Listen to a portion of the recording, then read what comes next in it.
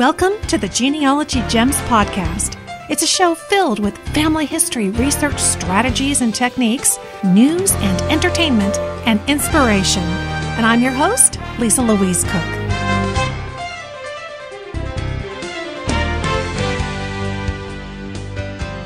Hello, everyone, and welcome to Genealogy Gems podcast episode number 197. Today, I'm settling into the holiday season, bringing you some warm thoughts, reflective conversation, and inspiring ideas. But first up, I'd love to tell you what I've been working on lately. Now, I travel a lot, right? Nearly every weekend. So I have about 2 weeks between the last one and then we're heading out to Orlando to wrap up 2016. And so I have been digging into my own family history. Isn't that nice? To be able to research my own family.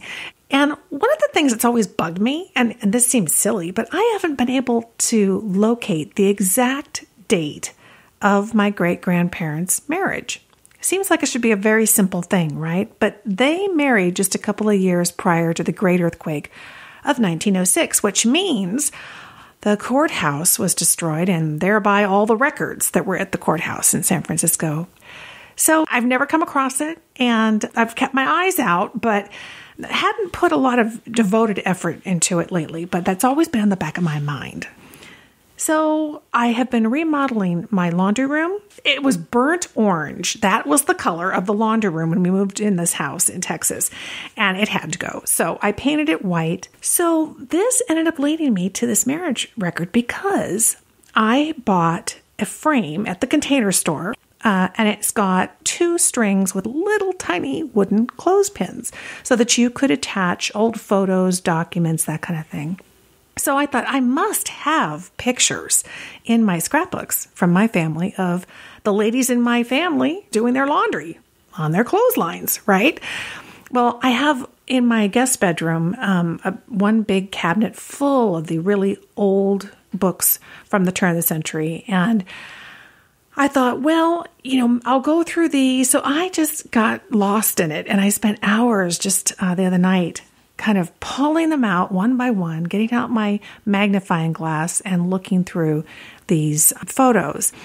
So as I'm going through all the photos, not a nary one photo of anybody doing laundry or anybody outside in the laundry. My grandmothers always had their heels and their gloves on and their hats and lots of special events and comings and goings kinds of photographs. Not a lot of daily stuff. But sure enough, one of the events that I found in probably the 10th scrapbook was a photo of my great-grandparents. And under this photo, dated November 19th, 1947, it says that they're all getting together and celebrating the Burkett's 45th wedding anniversary. So there I've got it.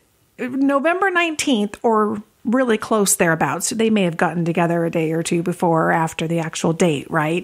1902. Would be the approximate date of marriage for my great-grandparents in San Francisco. So the next step is if I can't get to the courthouse, I'm thinking newspapers, right? And I use actually the Burketts as examples in my book, How to Find Your Family History in Newspapers. When I originally did the searches for them, though, I was doing it at the California Digital Archive, and I found all kinds of newspaper articles. And in fact, that was when I really became obsessed with using Evernote, because it dawned on me as I was downloading all of these things I was finding that Evernote could apply OCR and make those images of those newspaper articles keyword searchable, which of course we all love, right? And I've talked about that here on the show. Now that I've got a date, I took a step back and I thought, I'm going to go to Library of Congress, Chronicling America, and just see what they have. Now, they also have the San Francisco Call. That was the newspaper that I had researched back several years ago when I was originally researching. And as I went through, sure enough, I got into November 1902, and I found it on the 20th. It wasn't an announcement of their marriage, but it was just a listing of folks who had gone in and gotten marriage licenses. And it says Charles A. Burkett, 25, gives his address, and Ellen Lynch, 24, had both applied for a marriage license. And it was reported on November 20th of 1902. It's a perfect example of why we need to go and search for items in the same collection when it's held at different websites. The various websites may all apply OCR, that optical character recognition. And so that means they could all be keyword searchable. And you can feel like, well, I've keyword searched this over in, let's say, the California Newspaper Archives. Great. Well, I didn't find it in the San Francisco Call, so I guess it's not out there. But the same collection is also OCR'd over at the Library of Congress, Chronicling America website. And for whatever reason, their OCR had a better hit on the name Burkett, and it was able to unearth several different articles. So it was a great reminder to me, because I know this, and I don't know why it didn't occur to me. You know how it is. You follow those bright, shiny objects, you get down rabbit holes, and then it gets frustrating because you're not finding something. And sometimes we forget to take a step back, and see what our options are. Does the same collection exist somewhere else? And there are many duplications of collections because a lot of these different websites are partnering together. So this was a great example of it. I was able to grab that marriage license. I am still looking for an actual marriage announcement. I'm not so sure I'm going to find that in the San Francisco papers, simply because they didn't actually run a lot of them. They have a society page, but it's a big city. And so they weren't necessarily running unique articles about each and every engagement and wedding, but they did pull records and pull information out of the courthouse and get those listings printed up, and that's how I found it. So it was just kind of nice to be able to put this to rest finally and know when that date was. And the other lesson in this story would be that it's worth going back and reviewing those documents and those photo albums that you have looked at before, because I have looked through those scrapbooks so many times, and I just wasn't focused. I wasn't thinking about that at that time.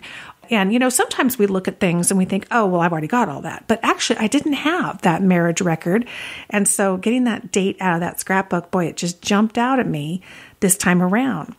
Take a second look, grab a cup of tea and give yourself an hour and go back through some of those old family scrapbooks. Not only did I find the marriage of Charles and Ellen, but I also found the original carte de vista photograph that I have of my grandmother, Burkett. Her last name was Sparowski when she was a child, obviously, and that was her maiden name. And I've got this large oval portrait of her as just a little toddler holding an apple that sits behind me at my desk. You may have seen that in one of my online videos. Well, I found the original card, and it was in, again, one of these scrapbooks. Haven't looked at it in a long time, but as you may know from listening to the show, I recently got a chance to visit Gillespie, Illinois, where Alfreda Sparowski was born in 1913. When I turned this over, it says in pencil, I think this is the photographer writing this, Mrs. Auguste Sparowski. And oh my gosh, Sparowski is really just barely readable. It's kind of faded and it's been rubbed off a little bit. The next line, I think, is like an address. I think it's SW for Southwest. It looks like Post would be maybe the street name. And then there is another word that I cannot read. So I may need to put this on the show notes because I need you guys to look at this and let me know.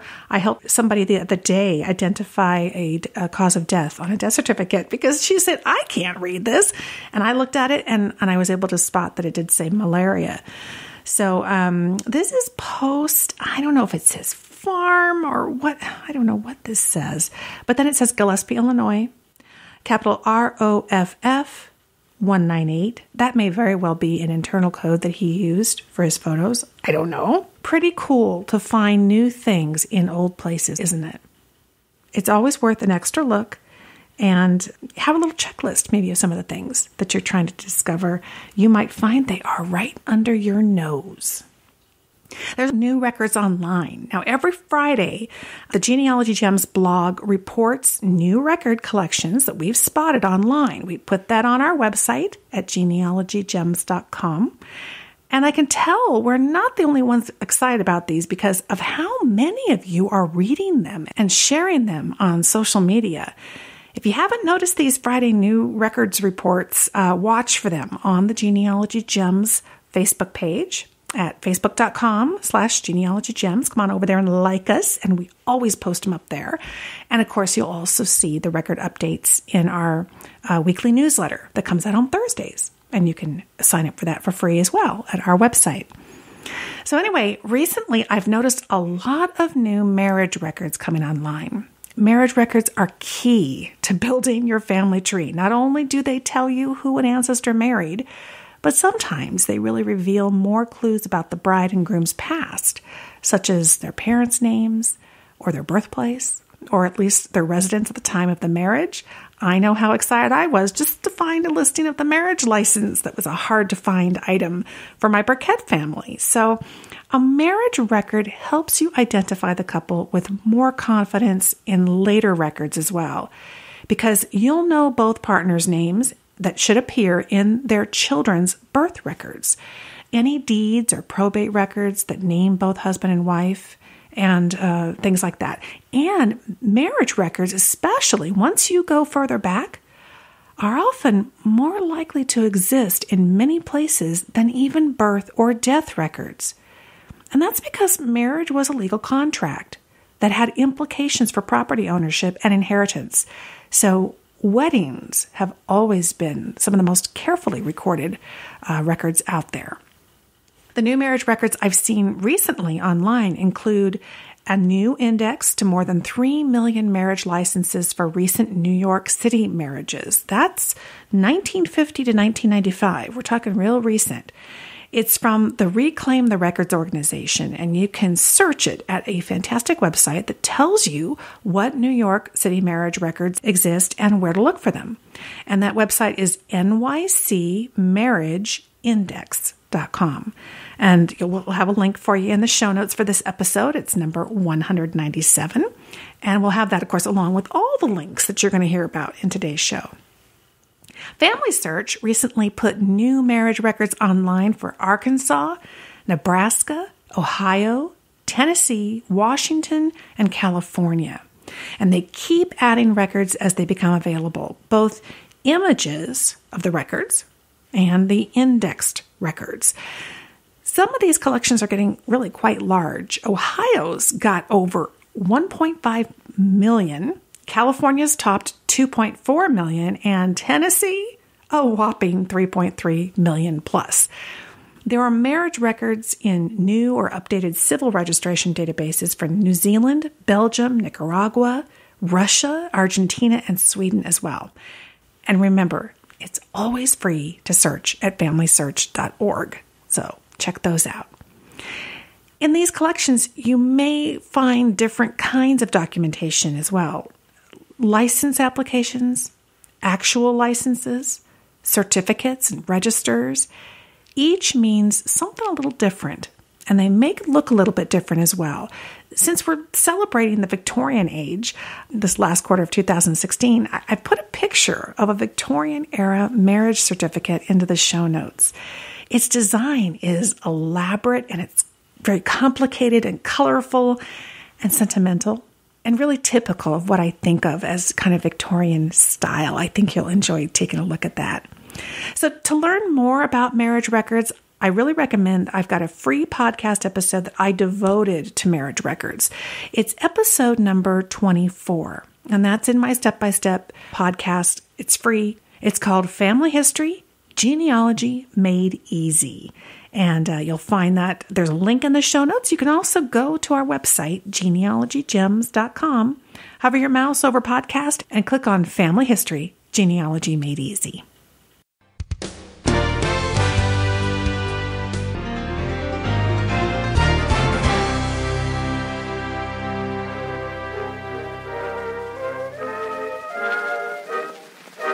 Bring me a letter from my old hometown, one with some jokes from my old pal Jim Brown.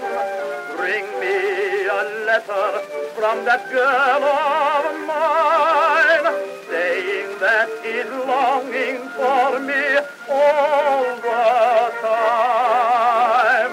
Bring me a letter from my that we are winning, and I bet he's glad, but more than any other, a line from my old mother.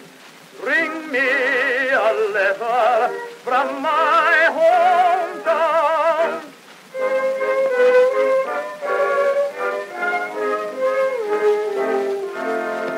Recently, I heard from Jo, who says that she has been following Genealogy Gems for about a year, and she sent in a brick wall research question about a female ancestor.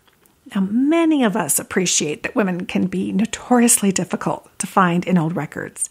So, here we go.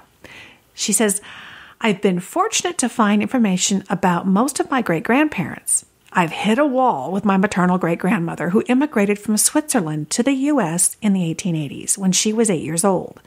I was hoping that by upgrading to international records on Ancestry that I could find the ship and where she and her mother came from. The curious thing for me is that she and her mother traveled solo to the U.S. and went to Cincinnati, Ohio. I've been to Cincinnati and I have searched there and found directories with addresses, but no profession is listed like other people. I didn't find any ship records either. Where might you suggest that I look or search to find more information? And she says, thank you again. I've used many of your hints to find out things about my families.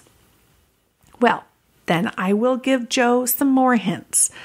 Jo says that she hasn't found any passenger arrival list. So I'm really curious as to how she knows that her ancestor and her mother arrived alone. Perhaps some handed down family stories? Not sure about that. My hints for Jo follow the immigrant cycle naturally from arrival to naturalization, with an emphasis on life in between those events, because those in-between records may really help you find the former and the latter. Jo could dig a little deeper for a passenger list arrival record. Railroads linked Cincinnati with major ports by the 1880s, and you can't entirely rule out immigrants coming up the Mississippi River to the Ohio to Cincinnati. So her family could have arrived at any U.S. port. According to an Ancestry.com article, more than 80% of immigrants arrived in the port of New York by the 1890s. So Jo might scrutinize those New York passenger arrival lists for the 1880s again. And there's a free database at castlegarden.org and at familysearch.org. And subscribers can search databases at Ancestry.com or, of course, findmypast.com as well. Here's a tip for deep searching. If the mother and daughter may have been listed under a spelling or a surname that you can't really guess at, and you're using a search box at a site such as Ancestry that is pretty flexible, do what they call a nameless search for all girls around age 8 for arrivals in particular years. And then start adding the names back in gradually, adding the first initial of the first name to narrow things down, then maybe the full first name, then maybe the first initial, the last name, and so forth. Try putting Switzerland in the place of origin field in the search box, but remember that even if they were Swiss, they may not have been coming directly from Switzerland. Also, you could try typing Swiss in the keywords field, just the word Swiss, which is going to bring up that word in the ethnicity or the nationality column. That column doesn't have its own search field in Ancestry.com, but it is indexed. So you can use that keyword field to search for it. So try that, putting the ethnicity in there. Sifting through passenger lists still may not help, especially if it's a common name and there are just too many possibilities. Jo may do better to switch tactics and look at Swiss immigration to Cincinnati during that time period. Who was coming, why they were coming, and where they were coming from. This is called researching the social history or historical context of a family, which I've blogged about before, and I'll link to some of those tips in the show notes for this episode, so you can check those out. A Google search for the words Switzerland, immigration, Cincinnati brings up a free ebook that you can read at the Internet Archive. It's called The Swiss in the United States. It's published by the Swiss American Historical Society. The book does mention Swiss settlers in Cincinnati, but not with a whole lot of detail. But there's another lead here, the Swiss American Historical Society. Google that organization. Their site says they don't help with genealogical research. However, they may be a resource for finding materials generally on Swiss settlers in Cincinnati. It's worth emailing them to ask. Their website points genealogists to the Swiss Center website. The link they give isn't exactly right, but it does take you to the right website where you can click on Swiss Center Genealogy to learn more about it. Read some introductory information, browse the website, and again, contact the library to ask what they may know about the Swiss in Cincinnati. And while I'm gearing this to Joe's question, I hope that you're kind of getting some ideas here, thinking about this process I'm talking about, because this could play into a number of areas within your own research. In the U.S., a strong resource for that kind of in-between time between an immigrant's arrival and naturalization is often the records of ethnic organizations. These might be referred to as fraternal societies, or aid or colonization or cultural societies. Local chapters existed where a nationality or language group had a really strong presence. So what about Swiss societies that were active in Cincinnati? Might be. You could Google Cincinnati Genealogy Swiss Society, and you will find a link, first of all, to the Hamilton County, Ohio Genealogical Society, and I've heard that one is fantastic, but also to a page on the Family Search Wiki. There's a link to Germans in Hamilton County, Ohio. It says Germans in the title, but the Google summary mentions Swiss Colonization Society records. Ooh, you got to click on that one.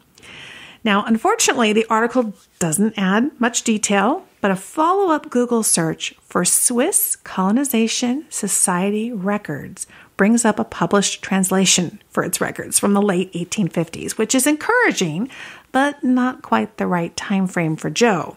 She'd want to keep looking for those. A related search for Swiss Club Cincinnati brings up the Swiss Benevolent Association of Cincinnati, Ohio. Now, it doesn't have a history page on its website, so I Googled the name of the group separately. A finding aid comes up for the original manuscript records at the University of Cincinnati. The collection says that it dates from the club's founding in 1871, but when you look closer, the only record that old mentioned in the finding aid description is their constitution. Some records are too old, some are too new, and neither organization is guaranteed to have been associated with Joe's family, of course. But now Joe has some leads. I'd ask about those society records or any other Swiss records at the current Swiss Benevolent Society, at the Cincinnati Library's Local History and Genealogy Department, and of course at that Hamilton County Genealogical Society. The last step for that immigrant was naturalization records, and certainly Joe should look for those for her ancestor as well. Naturalization records from that time period won't reliably tell you where an ancestor was from, but they're still worth looking at, especially if census or other records indicate that the person naturalized.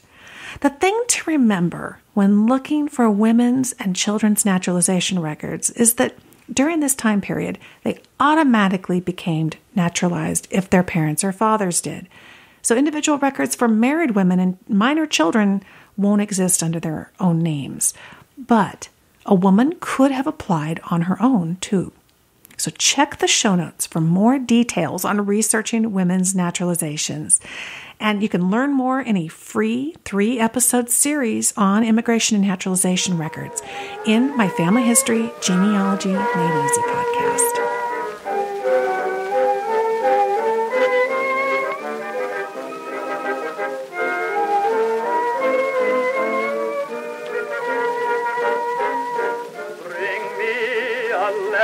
From my proud old dad, who knows that we are winning, and I'll bet he's glad.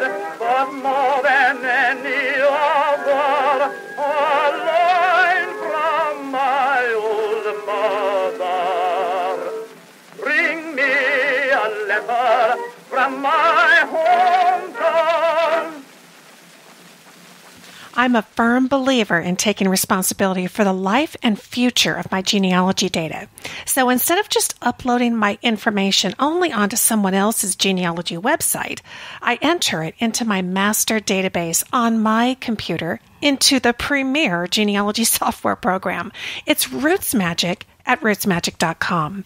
Genealogy software is RootsMagic's primary focus. It's not just a sideline. I continue to be really impressed by their free online training videos and all the rich features they add. Not only can you import a GEDCOM file from another program, but now you can directly import any Family Tree Maker file with everything attached. That's everything attached. In fact, Roots Magic can import a bigger variety of older Family Tree Maker files than any single version of Family Tree Maker itself. It's just one more way that Roots Magic has been reaching out to the genealogy community and helping them care for their most precious data, their family tree. And there's even more to look forward to because Roots Magic has announced an agreement with Ancestry, and later they're going to be able to synchronize your family tree with Ancestry. There's never been a better time to try or switch to Roots Magic. Head to rootsmagic.com and download the free Roots Magic Essentials today. You're going to love it. That's rootsmagic.com. I'm more aware than ever that if anything ever happened to my genealogy files, I would be devastated. And boy, have my files expanded since I started this research at the ripe old age of 8 years old. As genealogists, we don't just have paper files anymore, but we also have digital files like our genealogy database and precious old photos that we've spent hours scanning. No matter where we upload our family tree or anything else relating to our family history on the web, the responsibility for the total safety and security of our files lies with us. That's why I'm so proud to announce that Backblaze is now the official backup of Louise Cooke and Genealogy Gems. For the past few years, I've been researching and I've been test driving backup services, and hands down, Backblaze is my choice. It's certainly the easiest service to use, and I love their free app that allows me to access all my files on my smartphone and my tablet. Plus, it backs up everything, including my video files. Yikes, I didn't realize before looking at Backblaze that other services skip over backing up videos. So don't wait another day to ensure that all your files are safe and secure. Back them up like I do with Backblaze. Head to backblaze.com/Lisa and scroll down. You'll see my smiling face there and a great offer. Just $50 for a year's peace of mind and the best cloud backup around. Go to backblaze.com/Lisa.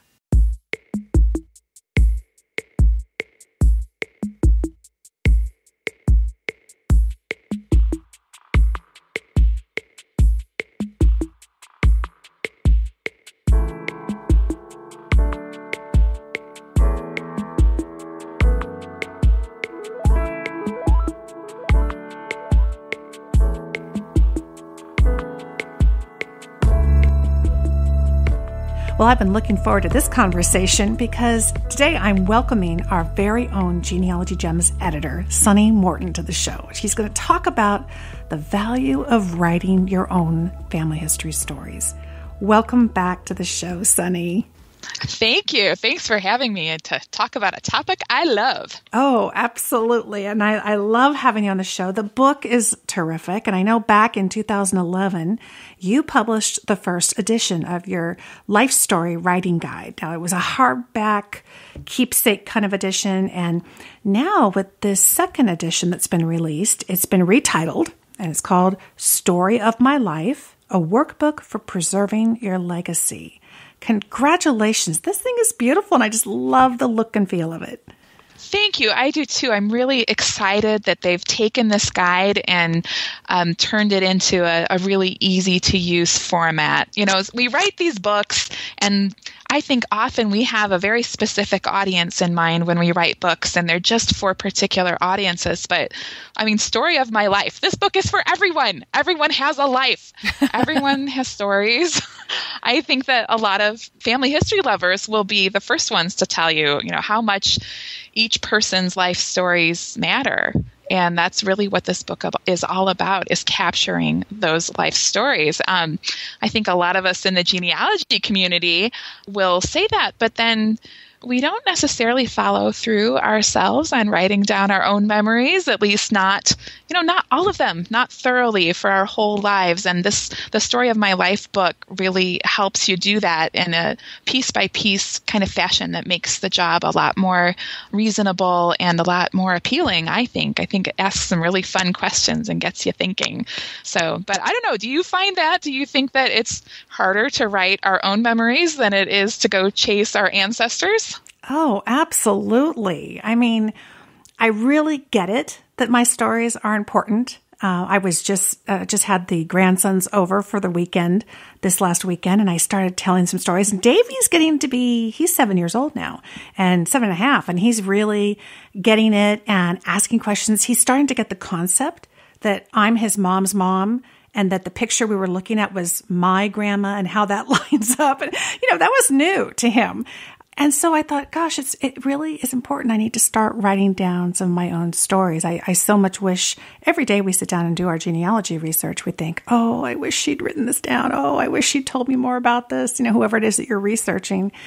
And, I love my 3 daughters and, of course, the 2 grandsons, and I want to have them have my stories and some of the lessons I've learned from my life. And of course, some of the things I just want to tell them now, and it's on my mind, and this is the time to capture it. And I know sometimes even now with grown kids, they aren't always interested, right? And yet, not yet. They're not and ready some things to they are. Yet. Yeah. Right. My youngest, Hannah, is, coming up on 25, and she's been asking questions and showing interest in things that I'm like, wow, where'd this come from? Because 3 years ago, I could not have paid you to sit and listen to me talk about this. So sometimes I admit it, that if I have a half an hour to sit down and work on, family stories, I think that's what I should be doing. Of course, I just get drawn to it. It'd be so much more intriguing and interesting to just take that half an hour and go research somebody else's life, right? Rather than dusting off my own memories and recording them for my descendants. And I suppose that is pretty common, isn't it? I think so. I don't think that we're the only ones who feel that way. In fact, I think of life story writing, for many people, I think it's kind of like I feel about a trip to the gym. Yeah. I don't want to go. I put it off. I make excuses not to go. But then once I'm there, I really enjoy myself. I enjoy my workouts. And it's really good for me. Like, there's a lasting value to investing a little bit of time in me and in, my stories, right? Mm-hmm. There is value in investing times in ourselves. Isn't it? It's so much like writing the narrative of a research project that you've been working on, and what just having to put it in story form reveals to you. And I find that myself as I was, kind of looking through the book, and the questions and the prompts are fascinating, and they do bring you in. So the good news is once you crack open the book and you start doing it and you actually make it a priority, it's really fun. And there's so many interesting things in here. And as I was answering some, I was learning about myself as well, which is a really nice byproduct. It is. And when you say you're learning about yourself, I think it's easy to say, what do you mean learning about yourself? Because aren't you just remembering?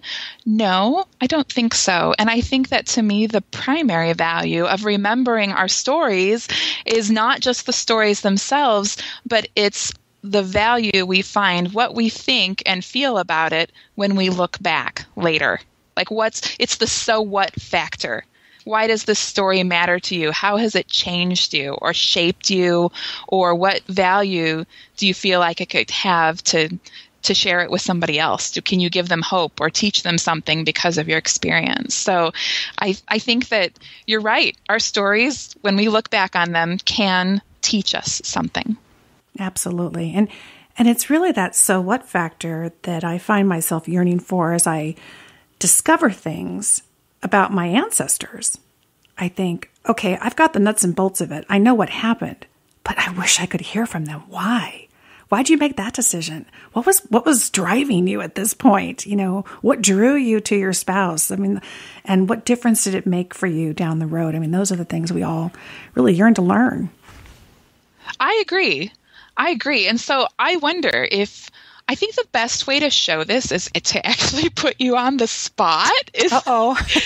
You said that you started asking yourself some of these questions. Can I ask you some questions here? What if we pull a little role reversal? It's my turn. All right. Well, good. I think that this can be an exercise that shows just how meaningful it can be to go back and pull those memories out of the trunk and see how you feel afterward about them. Okay. I asked you ahead of time.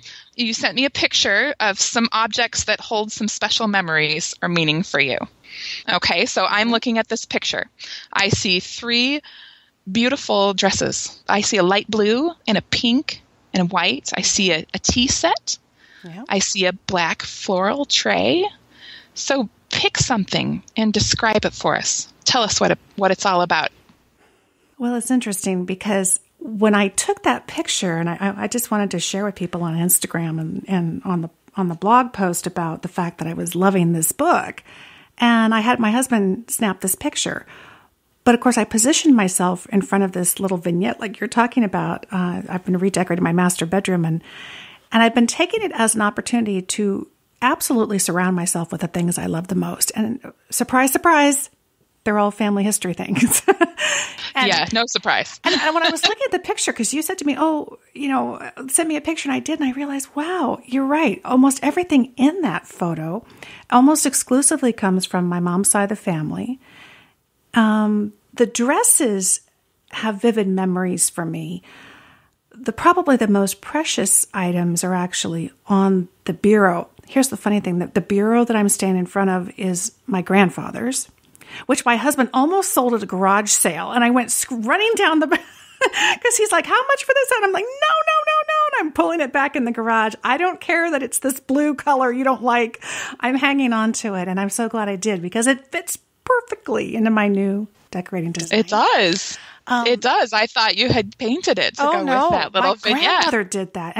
And here I've been doing all this chalk painting and shabby chic stuff. And this was something my grandmother did 50 years ago, was she would paint things and then she'd pretend antique it, with the antiquing cream that they would put on it. But the dresses I have hung on to and carted around since I first obtained them. Oh my gosh, I probably was newly married, and my mom was cleaning out some of her closets and things, and I said, no, I want these. These are, beautiful princess-looking dresses. And I thought, I have daughters, so maybe, they'll want to play dress up or whatever. And I've hung on to them. I've thought a million times about letting them go, and now I wouldn't part with them for the world. They're from the 40s and the 50s, and they're prom dresses. And they were my mom's and her sister's. And the reason I think I have such fond memories of them is because I can remember being maybe 5 years old, and I was the one towhead blonde in my generation. My aunt was the one towhead blonde in her generation. And it's so funny. There's one single blonde female in each generation. Everybody else is brunette. And I always identified with my aunt in that way. And she was the youngest, and she had these amazing prom dresses, and she had one of those plastic heads on her little dresser. Oh, yes. And it had one of those, it was like a wig, but it wasn't a wig. It was to give yourself a bouffant on the top of like a bun, kind of. Do you know what I mean? So in the early 60s, they would poof up their hair, and she didn't have as much hair, so she'd have this hairpiece, I guess is what you'd call it. And I would walk into her room when I was 5, and I would visit my grandma, and she still lived there. And she was quite a bit younger than my mom. And I'd see her beautiful party dresses and her beautiful pretend hair, and all these things. And I was like, oh, she's like a foo-foo girl. She just looked like a princess to me. And it's funny that I inherited 3 of them, because I have the 3 daughters, and they remind me of them. And they remind me of the women in my family and kind of that feminine side of us all. The tea set is actually a chocolate set. That's what I was told. I got those from my mom, who got them from her grandma. I remember them in my grandmother's house, but they actually belonged to her mother. She brought them over from Prussia. They immigrated in 1910, and I think that was the one thing that she brought over, along with a scrapbook that her family had put together for her. And they're chipped, and they're totally imperfect. But I think about how kind of weather-beaten they are, and yet how feminine. and that it was important to her to have, I envision it being kind of her stability, kind of like, I might be mucking across the country and at the bottom of this ship and everything, but when we get there, we're going to have our hot chocolate and sit together and be a family and have something nice in our home. And so it's made a long journey to end up on the bureau in Texas. That's really neat. There's a black, is it a painted tray next to it with florals on it? It's actually a framed picture. Oh, it's a framed picture. Mm-hmm. Okay. And what's fun about that is that it is the one contribution from me. So everything there, from the gold jewelry box that belonged to my grandmother, the chocolate set, her mother, there's a picture of me and my grandmother on the wall, and then all the dresses of all the generations of the gals. But that picture, I saw it at an antique store a couple of months ago, and it has peonies, which is like my favorite flower. It has all the colors of all of these things. And I saw it, and it was one of those things that just jumped out at me and said, you have to take me home. And I put it on this, and it just tied the whole thing together. You know what I mean? So it was like my little touch with my favorite flower to kind of pull all these objects together, which all have something in common. And so, I don't know. I'm always happy. It's one of those things I can look at it, and I'm happy. I like the way it makes me feel. So this little vignette, so I'm listening to what you say and the words that I hear you. I hear over and over, these belong to the women in your family, and it reminds you of this feminine heritage, this female heritage. And, we have these delicate things here, the dresses, they're just these stunning pastels, but just soft. And then you have this tea set that's really fragile, and yet it survived a trip across the world. Yeah. And then you have the one thing that's unabashedly yours that ties them all together. And, honestly, Lisa, you are the thing that ties them all together now. Oh my gosh, that's so true. That's so true. I'm aware at how hard my grandmother and my great-grandmother worked to keep some femininity into their lives. I know that for sure that my grandmother sacrificed, as far as she may not have had the prettiest dress or the newest purse or anything, but she made sure that when her daughter was going to leave the house and go to the prom, that, everything she'd saved, she worked nights as a maternity nurse. So she worked all night long. She went 12-hour stretches, and she didn't have to work. Her husband was a train conductor, but she did, and I know she sacrificed and worked very hard just so that they could just have a little bit better life than her and could enjoy some of the finer things. I know she would have loved to enjoy. When I read back on her journals, I know that she didn't always get to. And so I guess I like being the tie, maybe just the idea that I get to pass that on. I don't want my daughters to miss that, because life is pretty good here in the U.S. We have our ups and downs, but a lot of people worked very hard to get us here, and I hope they can appreciate that. So I wonder how all of this, you're describing something that's this sort of strong sense of being a female, and something that is such a strong sense that the women work extra hard in order to express that in their own lives and to have that available to their daughters as well. And you mentioned working a little extra harder so that the girls get their prom dresses, but you also earlier mentioned this dresser, right? Of painting it blue, or then antiquing it and giving it the fake. And we these trends come back and repeat themselves, and now we're doing so the same thing, right? But I wonder how you feel like that legacy has manifested itself in your life. It's interesting. My husband had a great career. He's just recently retired, and here I am working feverishly all the time and bringing my own daughters into my own business, which is kind of neat. I have a very, very strong work ethic, and I know that came from a lot of these gals, and yet I want my daughters to know that for them, the choices are going to be all their own. They get to choose their path and their passions. I'm so lucky to get to work at my passion, which is family history. I just want to be able to pass that on to them. And things that I pass on, not everything resonates with everybody. But I think that it would be easier for them to understand each object as I take the time, and I've been writing about them in the book, something that may not have grabbed them, they could read it and then go, oh, wow, I didn't realize this thing, this isn't just a chocolate set. This is something she took across the ocean, hauling a 4-year-old with her by the arm, and trying to hang on to her few belongings. And this was one of them, was this china. And while I know that they all enjoy, like my oldest really enjoys the modern decorating and that kind of thing, I do know that all of us go through transitions and changes in our feelings about things. And I feel like by recording them, I'm giving them the full story. I'm not just passing on objects and saying, here, pick what you want and, toss the rest. I want them to know the stories behind them.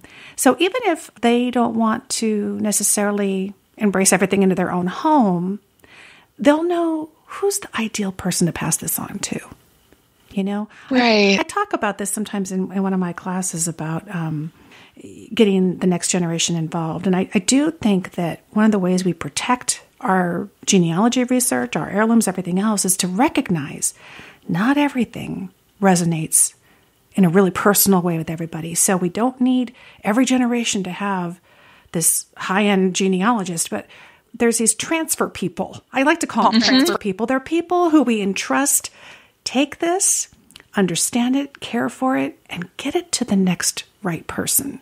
The person who will treasure it and be able to take it, maybe the next step or incorporate it in their life in some special way. That's what I want my daughters to know, too, is, yeah, I hoard everything. I keep everything and I love it. And I surround myself. My one daughter said, oh my word, Mom, this is looking like a museum in here. But that's okay. It's my happy place. And I feel like as I'm recording these stories about the things and the memories I have of these items and these objects that will give them more context. So they'll know kind of how they want to use them or keep them or pass them on in the future. So I am sensing that it's very difficult to tell the story of our own lives without telling the stories of those who came before, at least for us, maybe because we're so tied to the past.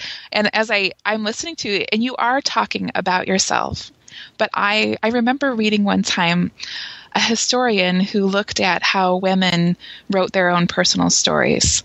And they said that women identify themselves in terms not so much as the personal, but in terms of their relationships with each other and with family.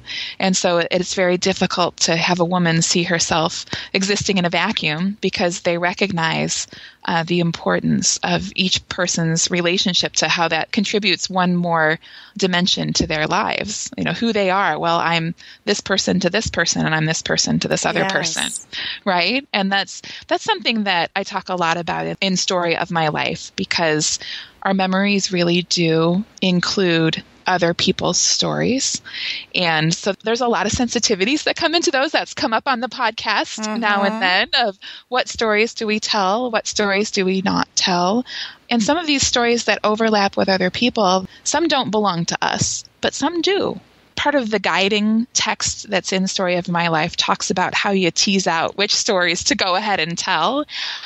That you're telling here, I love it. You're telling an immigration story through a tea set. What a great way to tell a story. And that we've had to protect it, that it actually takes effort to hang on to things, to record the stories. That's part of how we protect our family history, our legacy. And protect is the one word that's coming to mind. I feel a very strong sense of that, that if I don't do my part in this chain, that it could get lost. And I don't think any of us want to feel like that. I agree. And I think a lot of us would identify with what you're talking about, it being the sort of the transfer person. The image that comes to my mind is if the past is a river that flows through us, I think that for some of us, it kind of flows over the top of us and we have the feel of it. And for others, we sort of collect it and it becomes sort of a still pool and where we capture some of it and it sits with us and mixes pretty indelibly with who we are. And then you pass it forward and your legacy is built into it as well. And it's interesting. I have researched my husband's family a lot. In fact, I was doing that the last couple of days again and found some really cool things. And my daughter said to me the other day, I don't know that Dad's ever talked to me about, I can't even visualize him as a kid except for the picture you put on the wall, because he never talks about any of that, or like his dad. And Bill's father passed away, a couple of years before we met. He's walking around with this treasure trove of knowledge that really nobody else has quite like him. And my thought was, not only did I get a copy for me, but having a copy for my husband.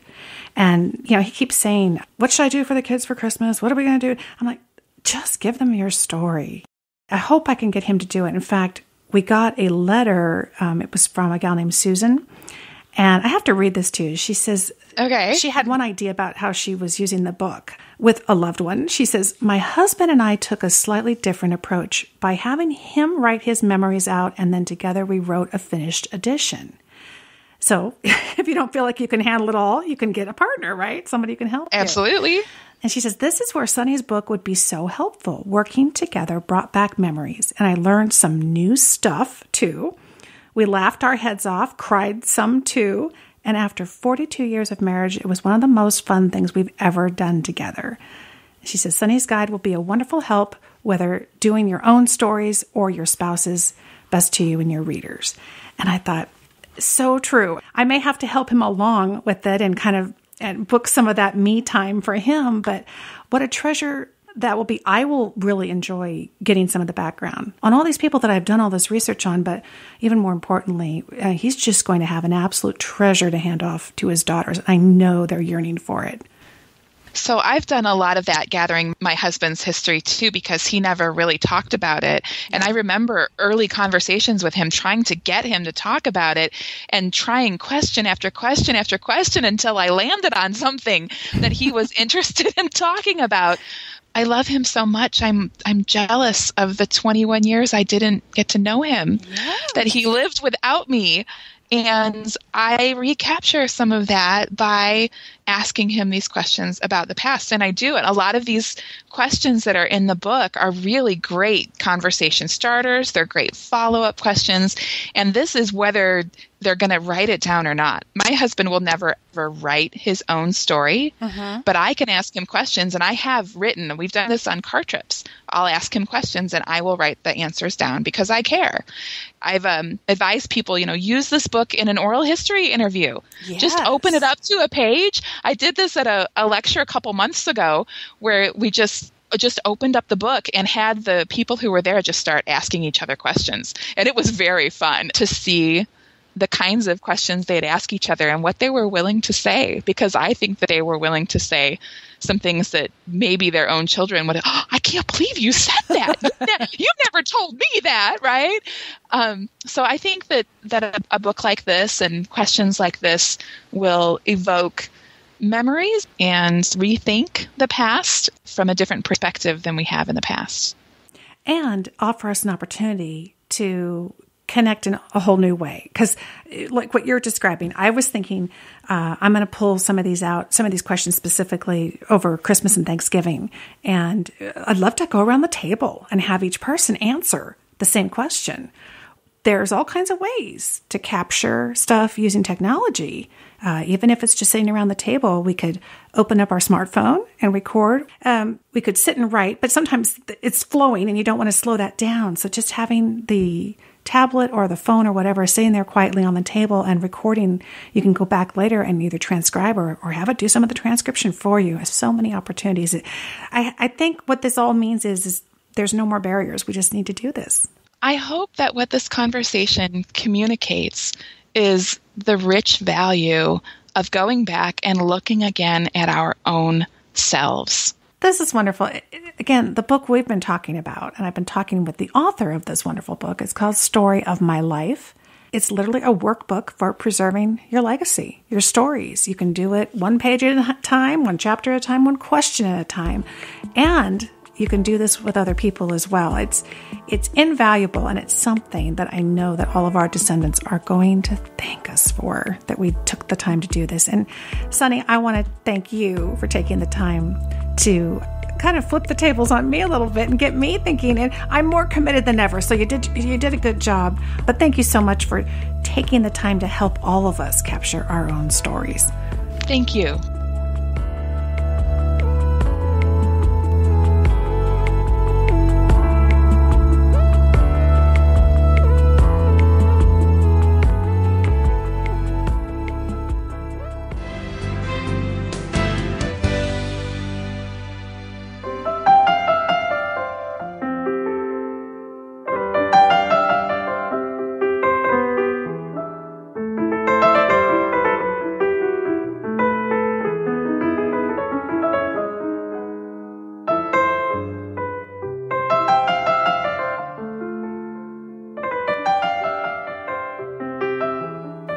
Our Genealogy Gems Book Club featured author Sarah Christman lives like it's still the Victorian era. Her books and the Victorian lifestyle will be the subject of special interviews in next month's Genealogy Gems and Genealogy Gems Premium podcasts. You heard right. Our featured author will be making a full-length appearance on this free podcast next month in celebration of the holiday season and our Victorian theme. And now, here is a reading that Sarah Christman sent us, taken from one of her blog posts. She describes what this time of year means in a house in the northern United States that doesn't use electricity.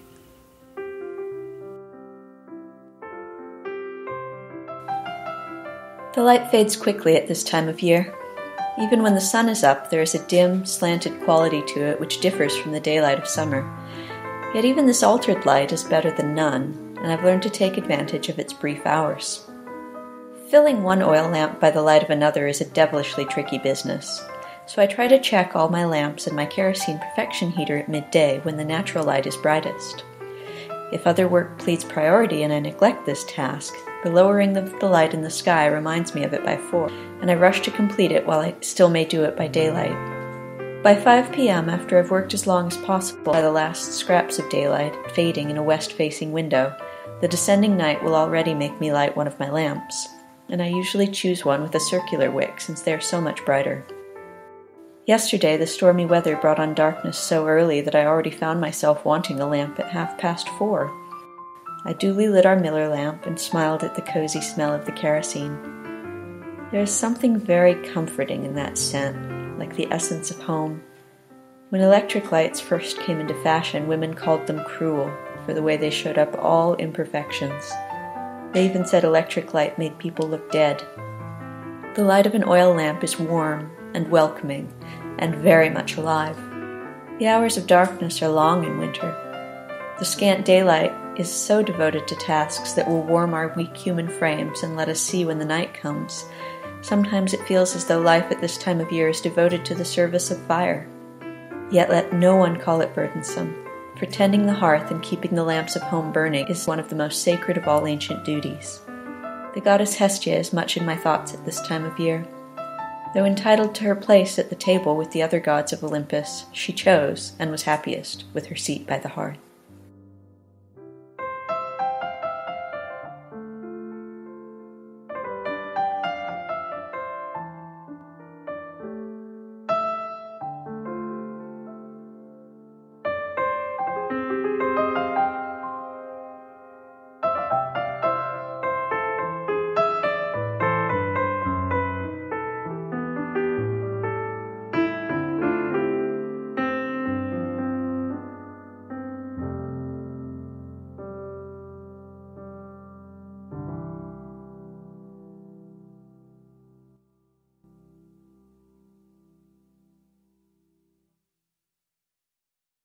Thank you so much, Sarah. You can learn more about Sarah's memoirs, The Victorian Life and Victorian Secrets, in the show notes, along with her historical fiction series that's based on her knowledge of life in the late 1800s. And of course, if you decide to pick up copies of her books, whether ebooks or print, we always appreciate when you use the links in our show notes because that does help support the free podcast and the Genealogy Gems Book Club.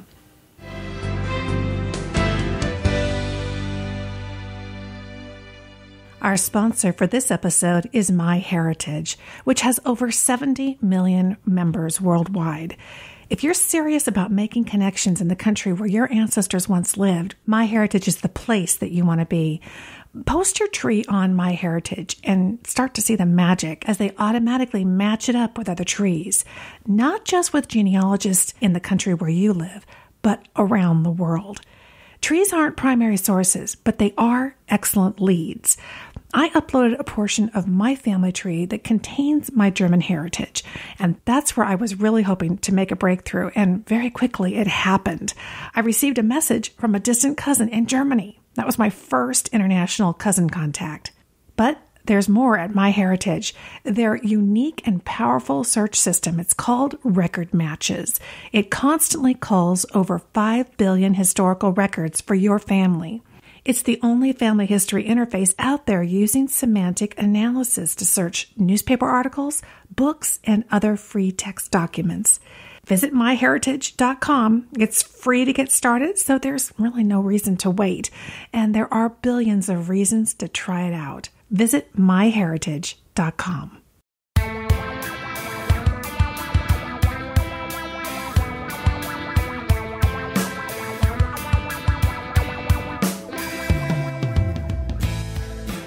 Parents spend a good portion of their parenting time ferreting out the real story from their children. One time, when Henry was in kindergarten, he was playing outside with another little boy. I was in and out of the house watching him and checking on other things. Hours later, I noticed that his bike had been spray-painted black. When confronted, he claimed he had no idea how such a thing could have happened. Unfortunately, I jumped to conclusions and I blamed the other kid. Now, you have to give me credit. At 6, Henry was such a good boy and had such an angelic face with blue eyes and blonde hair. But as I was on the phone with my husband telling him about the issue, I looked over at Henry and I saw it. That guilty look.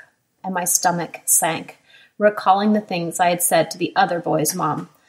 "I'll have to call you back," I told my husband. Hello, Genealogy Gems. This is Diane Southard, your DNA guide. As genealogists, we spend our time trying to ferret out the real story from our ancestors, or at least from the records they left behind, because they're not sitting in front of us with guilty looks on their faces. We are constantly checking family stories against, say, the information on a census record, and then comparing that to the family will, and then making sure it all agrees with what's in the military records. And even if we have total agreement, which isn't always, more information often comes along, like in the form of DNA testing, and we may find even more apparent discrepancies. I recently read an article in the Wall Street Journal about a reporter, Cameron McWhorter, who talks about finding just that kind of discrepancy between his family lore and his DNA. He even goes so far as to say, quote, "I'm descended, at least partially, from liars," end quote. And he makes the point that, quote, "many immigrants reinvented themselves when they arrived here in the United States," end quote, which could just be a nice way of saying that they've had a chance to invent a new legacy, not just reinvent it. His assessments are certainly interesting and worth reviewing to help us see how DNA testing can affect the way we look at family stories and traditional research results. McWhorter may be the classic modern genealogist, never having set foot inside a courthouse or scanned through microfiche, relying instead entirely, he reports, on internet research. Now, before you roll your eyes, stop for just a minute and appreciate how exciting this is. Here's a man who never gave his family history a second thought, yet because of the death of his parents, he started to tinker around a bit, and then, due to the large volume of information online, quote, was quickly pulled into the obsessive world of modern genealogical research, end quote. I say, score one for the genealogy world. What he found was that while his dad was proudly and solidly a self-proclaimed Scot, the records and DNA revealed his heritage was actually from Ireland and Eastern Europe. McWhorter says that, quote, his father hated Notre Dame, but judging by my results, he could have been 1/4 to 1/2 Irish. He spoke dismissively of people from Eastern Europe, but part of his genetic code likely came from that region, end quote. McWhorter's evaluation of his genetic report includes only his ethnicity results, which, as you can hear, were meaningful to him in the way they flew in the face of his father's prejudices and assertions of his own identity. But the ethnicity results fall short of the point of testing for most genealogists. He might be even more powerfully transformed if he took a look at his match list and saw an actual living cousin, for example, a third cousin perhaps, who was also descended from his German great-grandmother, who maybe never mentioned that she was also Jewish. Connecting with other cousins who also have paper trails to our ancestors serves to provide further confidence that we have all put the pieces together correctly and honored the right ancestor with a spot on our pedigree chart. It's like we multiply our own research efforts by finding more people like us, literally, who are descended from the same people and interested in finding them. As long as they're diligent in their research as we are, of course. At a recent conference, I met a fifth cousin. Even with connection that distant, it was exciting, and it made me want to look again at our connecting ancestors and pause for just a minute to marvel at how my DNA verified my paper trail back to them, and that part of them was around, in me. and in my new cousin. To me, that's the bigger picture I want to see, when the paper trail comes together with the DNA trail and turns into real-life cousins, even if they turn out to be a little different than the stories and sense of identity that were handed to us when we were young. Maybe you're something like Cameron McWhirter. You've taken a DNA test, been intrigued, or maybe even disappointed by the ethnicity results, but haven't fully explored all the matches on your list. I'm telling you, you may be seriously missing some opportunities. If that's you, I may actually have written my new DNA Quick Guide just for you. It's called Next Steps, Working with Your Autosomal DNA Matches. This guide will teach you how to leverage the power of known relatives who've tested. You'll get an introduction into chromosome browsers and their role in the search process, and access to a free bonus template for evaluating the genealogical relationship of a match in relationship to the predicted genealogical relationship. This guide, it gives you a methodology for converting unknown relatives on your match list into known relatives, which is what we're really going for, right? So check it out in the show notes, either as a solo purchase or part of my advanced DNA bundle, which comes along with my new GEDmatch guide and a guide expressly for organizing your DNA matches. You'll find a link to those in the show notes. Until then, happy trails finding your story among your DNA and your genealogy. I'm Diane Southard, your DNA guide.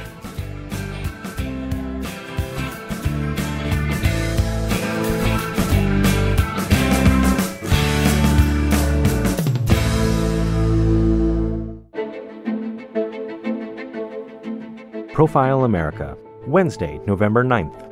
At 5:16 p.m. Eastern Time on this date 51 years ago, about 30 minutes after sundown, a fast-moving ripple of deeper darkness spread over much of the northeastern United States and a part of Canada. A misset relay in an Ontario power station began a cascade of power grid overloads and disconnects across 80,000 square miles of the U.S. and Canada. The entire states of New York, Connecticut, Rhode Island, and Massachusetts were blacked out. Some 30 million people, including New York City's roughly 7.8 million, were affected for up to 14 hours. Each year, more than 4 trillion kilowatt-hours of electricity are generated by U.S. power companies. Over 10,500 establishments produce, transmit, and distribute this energy. You can find more facts about America from the U.S. Census Bureau, online at census.gov. I thought that was a fitting segment to choose after hearing Sarah Chrisman read about light in her gaslit home. They said 5:16 p.m. was 30 minutes after sundown in November in the northern United States, which kind of jives with Sarah's comments that she's ready to light her lamps by 5 p.m. Whether we light with gas or electricity, whether we preserve our memories and share our interests on Facebook or in pasted-up books, so many things are common to the human experience in every generation. The sunrise and sunset, the change of seasons, our needs for warmth and shelter and food and water, and the threat of war or loss, and the hope of love and happiness. Yet I think about that conversation with Sunny and about my own life experiences and lessons, and the ones I've learned from each ancestor. Each life is so unique. Each life gives unique lessons because we often each learn something totally different from similar experiences. My ancestors' lives teach me something that I then wrap into my own life. Then I pass that combined bundle of experience and wisdom down to the next generation. It's one more layer. It's my layer of experience and wisdom and love added to the sum total of human history. I think I like that. It's time now to close, so I will thank the Genealogy Gems podcast production team for all of their hard work on this episode. Our content team is headed up by Sunny Morton, and contributions from blogger Amy Tennant and your DNA guide, Diane Southard. Vienna Thomas is our awesome show's audio editor, and I'm your host and producer, Lisa Louise Cooke. Explore more of what we do at my companion website, genealogygems.com. And you can find me on YouTube, Facebook, Pinterest, Instagram, and Twitter. Wherever you happen to be, we'll be there. Thanks so much for listening, friend. I'll talk to you soon.